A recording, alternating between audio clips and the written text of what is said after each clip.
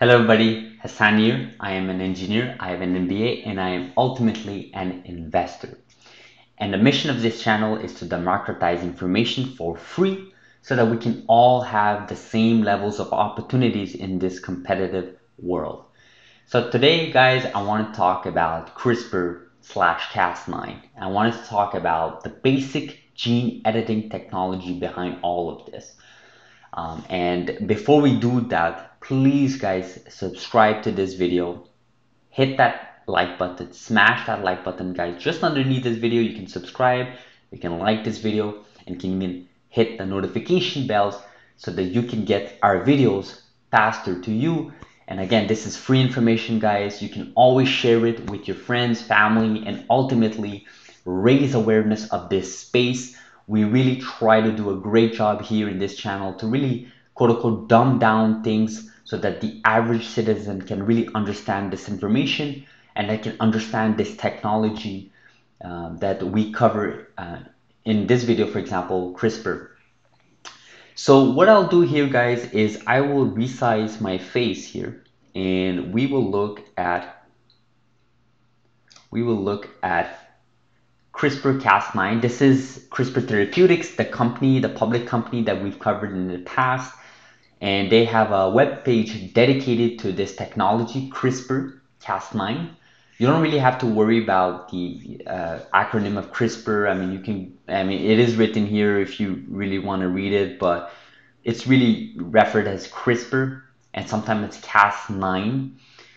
And basically what this is that it is a specific, efficient, versatile gene editing technology that we can harness to modify, delete, and correct precise regions of our DNA.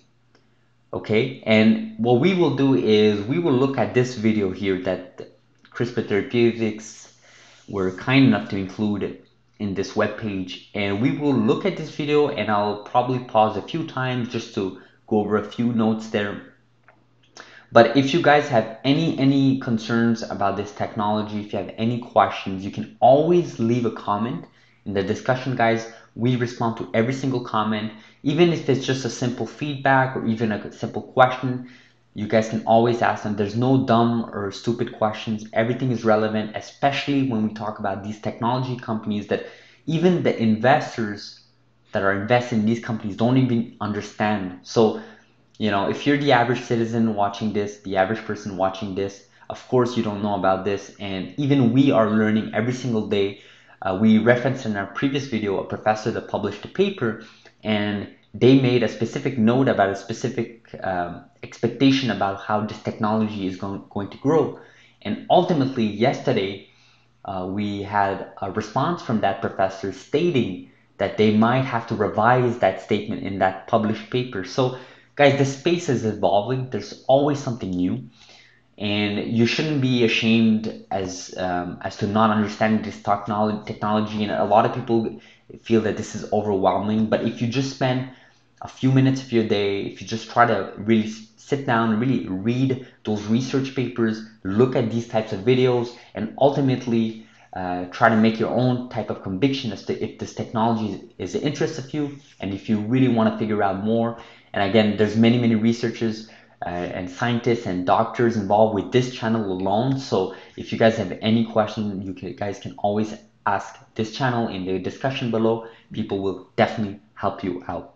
So guys, let's go ahead and let's play this video. Let's see something more visual, and then maybe we can sort of understand a little bit more how this technology is.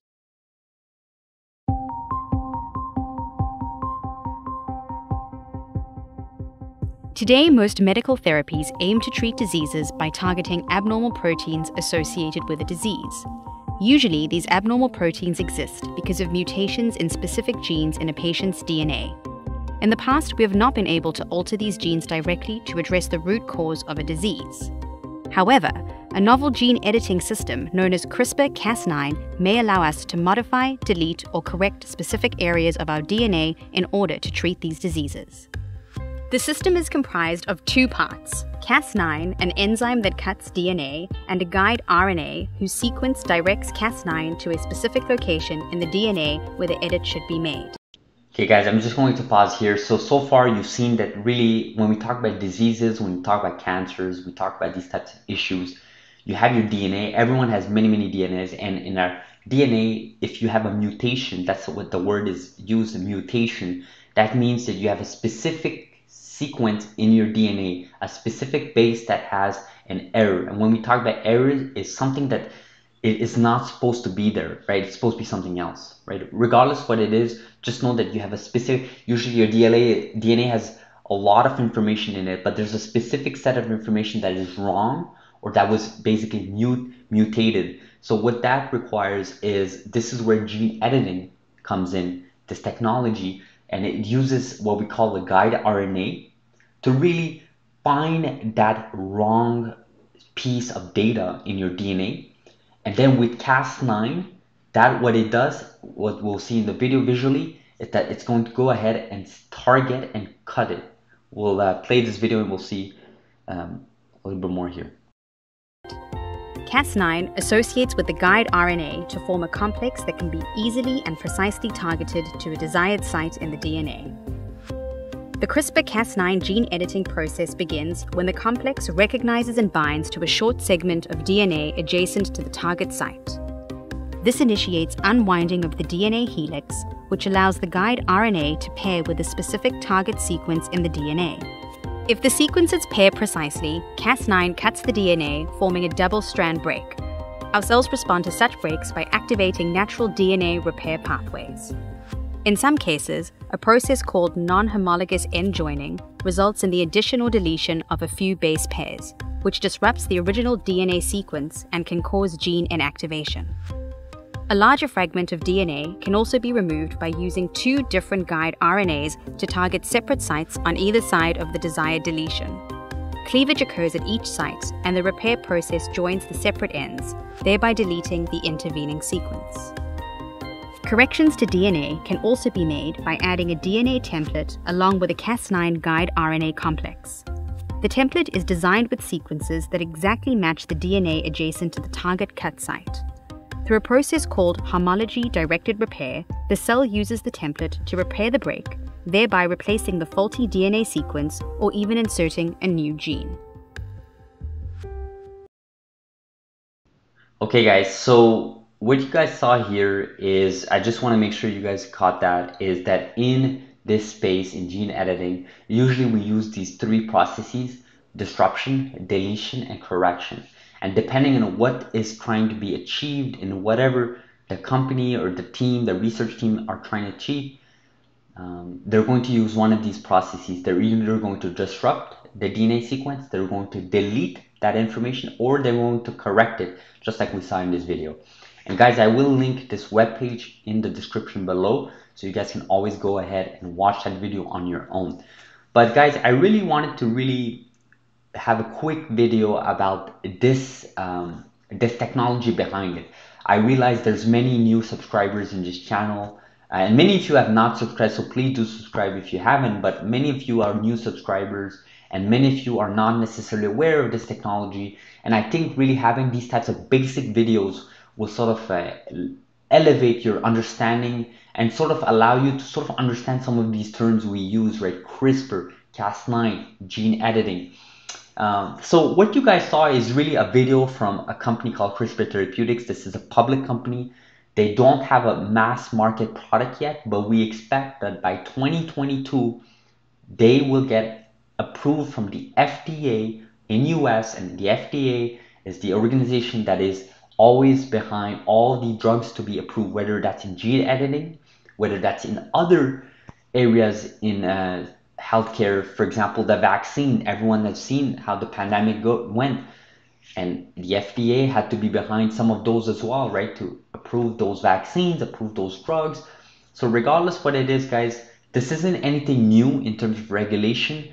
The only thing new here is gene editing, and these companies like CRISPR Therapeutics, there's Antilia, Editas, there's even other companies such as Beam Therapeutics that are also doing gene editing, but they're using a slight different technology. So this is where you can't really understand that before you understand this. So once you understand this, you can sort of dive deeper and get your your hands a little bit more dirtier and sort of understand a little bit more how this technology is really playing out. And again, as I said at the beginning, guys, you don't need to feel overwhelmed. It's totally normal. Even people like me, we are always learning. I've mentioned the professor there that has stated that he would be able to revise his statement in his research papers. That's a professor, guys, with many years of experience. That's a doctor who's really studied this space, and even them, some of these terms they're not sure. A lot of people don't really know where this is heading. A lot of people are not sure. However, this is where, as an investor, we have to look at it at the bigger picture and see the opportunities, guys. This is way early still. Like I said, there's no product in gene editing that is mass marketed, but we believe that by 2022 we will have CTX001 from CRISPR Therapeutics with partnership with Vertex Pharmaceutical, which is a big pharma company, and they're going to release the first drug that includes CRISPR-Cas9 has a method in that drug to really treat some of these diseases like sickle cell disease and beta thalassemia, which are serious diseases that are causing hundreds and thousands of deaths every single day and year, not just in America, not just North America, but all around the world, in Africa, in less developed nations. So this is a very serious issue, guys. So we really want to address this, and this is why we believe the FDA will definitely be aboard as long as the data is positive, as long as all the safety protocols are followed, and as long as that there's no sort of hiccup in these clinical trials that are ongoing as we speak. So guys, I'll end this video like this. I really appreciate everyone that's watching these videos, guys. Everyone that is subscribed, guys. You guys are improving this channel, the community. And if you're liking this video and if you're even sharing it, guys, I cannot thank you enough. This is more than enough. You guys are really helping us out here, and this is our goal. We want to do this for the community. We believe that this technology is not covered by legacy media. So the only choice we have is to share it among each other on social media platform with our friends and families and with other investors.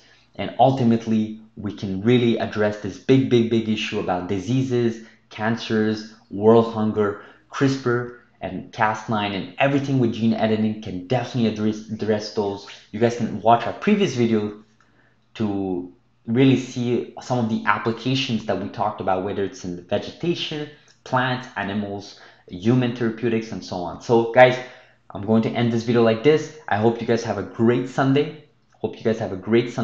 And we'll see each other in the next video. Thank you very much.